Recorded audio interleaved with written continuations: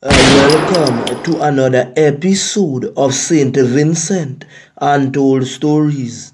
On this episode, we are going to look at the volcano and the flood relief monies, the confiscation of canned goods and the missing items. Big ups to all of my subscribers, and if you are new to the channel, hit the like button, the subscribe button and the bell icon, cause you are going to want to see this video and many more like this one. One of my friends reached out to me on the program, and she said that they sent how many cases of water, and 500 cases of those water was meant for the Caliacqua government school. And now she's saying that the allegations are that the 500 cases was never delivered to the Caliacqua government school. Shelter manager, our principal, can you give us any word if 500 cases of water was delivered to that school at one time? It is also alleged that the items that they sent did not go to the right persons, because she's saying that they marked for evacuees on top of the packages, and some of the evacuees are calling saying they never got the items. From the information gathered is that the ship that they were placed on is called the Promise Kept, and it normally makes a voyage to St. Martin.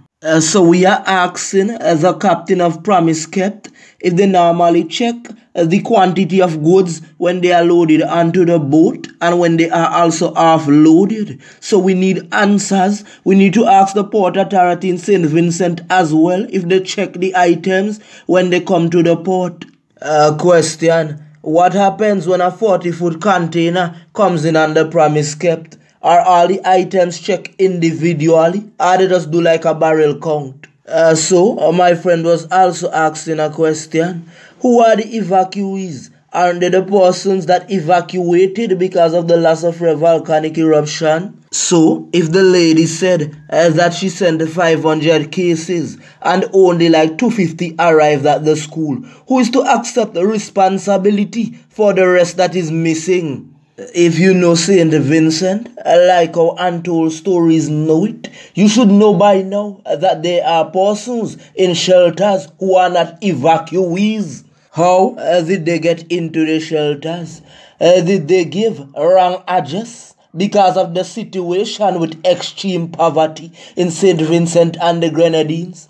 Are they running just to get 3 square meals per day? As I said before, St. Vincent and the Grenadines is definitely not a real place. Imagine you have persons in the green zone running to the shelters.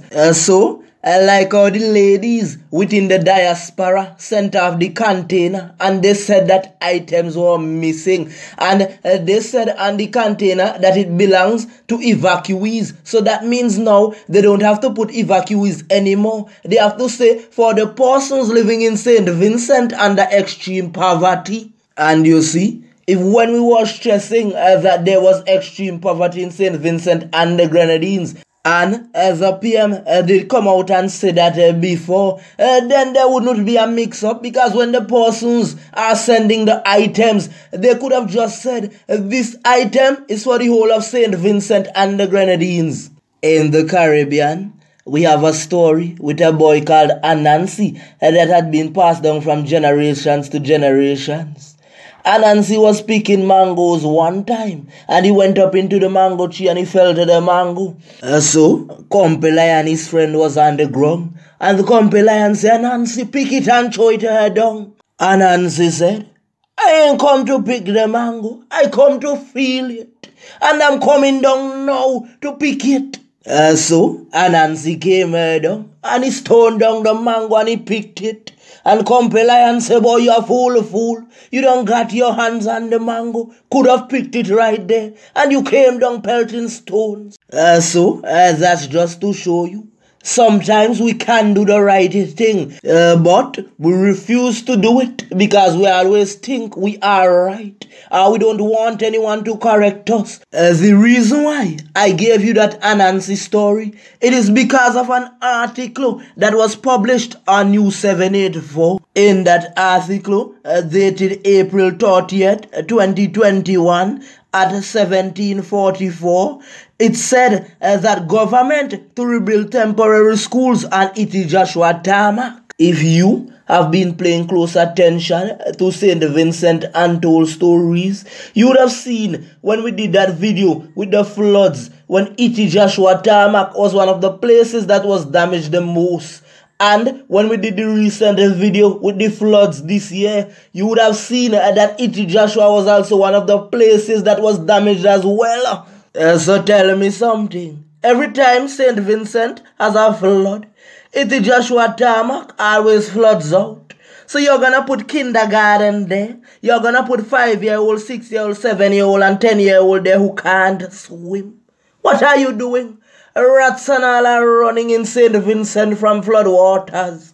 Wouldn't it be better if you set up temporary shelters for the evacuees and you put the kids back into the schools? Because some schools north and south of the islands are closed and we don't have access to them, isn't it better to find a different location, like put them on more solid ground? Let me make this clear.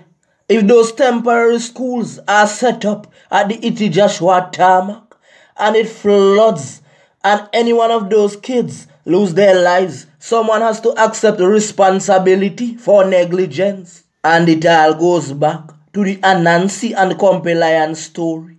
You know that is the right way, but you are still trying to find another way when you could just choose the right way and don't put the school there to avoid problems.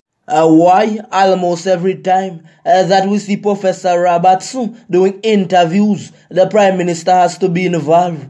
Is it possible for him to have a one-on-one interview with one of the journalists in St. Vincent without the Prime Minister being there? Since the volcano erupted, is there anyone who has lost a loved one because of kidney failure? We want you to reach out to Untold Stories. We don't want to go off of allegations.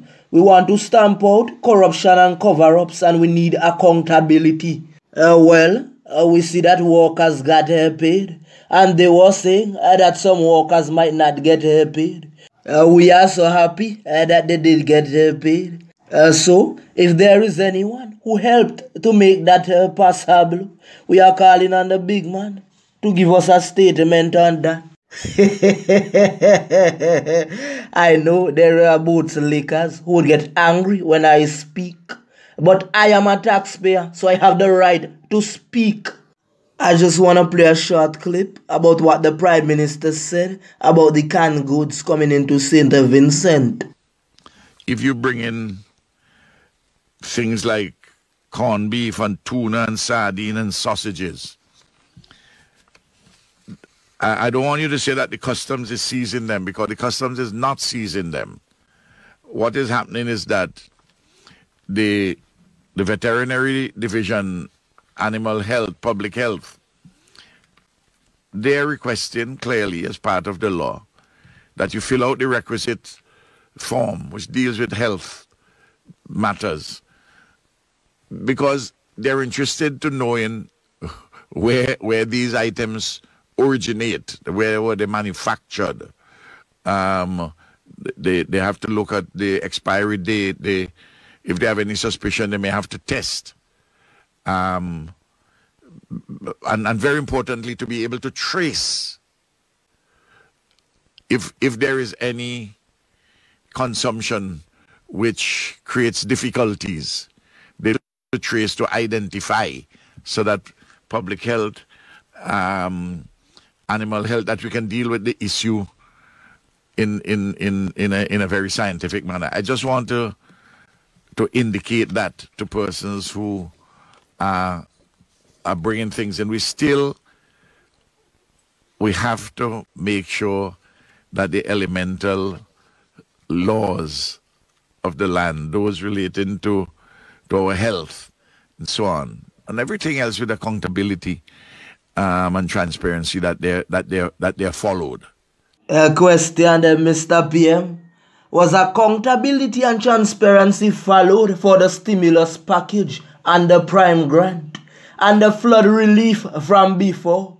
So will it be followed now for the volcano relief? Because we have seen work has already started on the roads. We want to know if any money was already touched. How was the workers paid?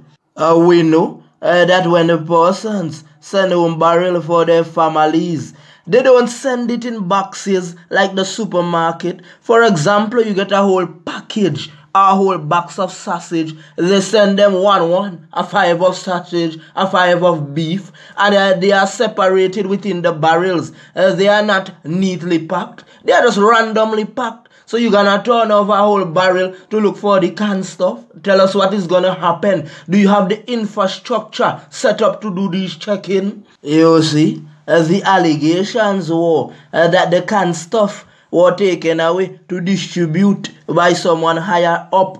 So we have seen several posts on Facebook and social media of persons complaining, saying their canned goods were taken away.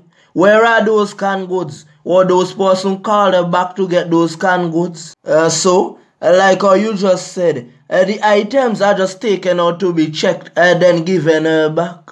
So those persons claiming that their goods were confiscated, are they lying? Let us call a spade a spade. If anything was confiscated by you out of your barrel, out of your container, please contact Untold Stories. Let us clarify that. The question also posed, why now? Because we noticed that in Christmas time, that wasn't being done. So Vincent, aren't you big enough to check for an expiry date on our product? Aren't you big enough to see that if you open a beef and it looks a certain way, you have to throw it away? Well, if they say they are checking canned goods, well, every product then have to be checked individually. So customs officers, you have a great job ahead of you. I am going to be honest. The amount of stuff coming into St. Vincent right now, that is a hard task for the persons working at customs. Hello, big man. Untold Stories do not warn you before. Stay off the media leak a while. You create a scene. Even some of your own supporters are getting angry. It's like you guys say stuff, and then you have to always come back and retract that statement. A lot of times when we visit shops and supermarkets, we see products that are already expired on the shelves. But we don't buy them. We either tell the shopkeeper or the supermarket CEO and they throw them away.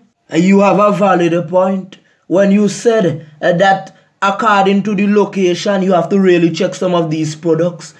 Some of the products that come into St. Vincent aren't accepted in the United States. You remember these tall sausages that persons take chances to take to the US, wrapping them up in clothes and so on? Those are not sold in America, hence the reason why they have to hide them to take them away. So many foods coming into St. Vincent and the Grenadines, and there are persons who do not have a meal this morning. All because of what? Greed. Selfishness. The foods that are coming in could feed the entire nation. Be honest, you ever notice something? Like the population of St. Vincent doesn't seem to go up. It always stays average. So, if it always stays average, why do we still have poverty in St. Vincent? There is a story that I wanted to touch, but I noticed, remember the time with the Orleans story, that we did not run with it. We waited on the two sides. That's why I'm not touching that story yet. I know persons are waiting on it. And there are articles that always rush to publish things. But we are not that way. We do our research first.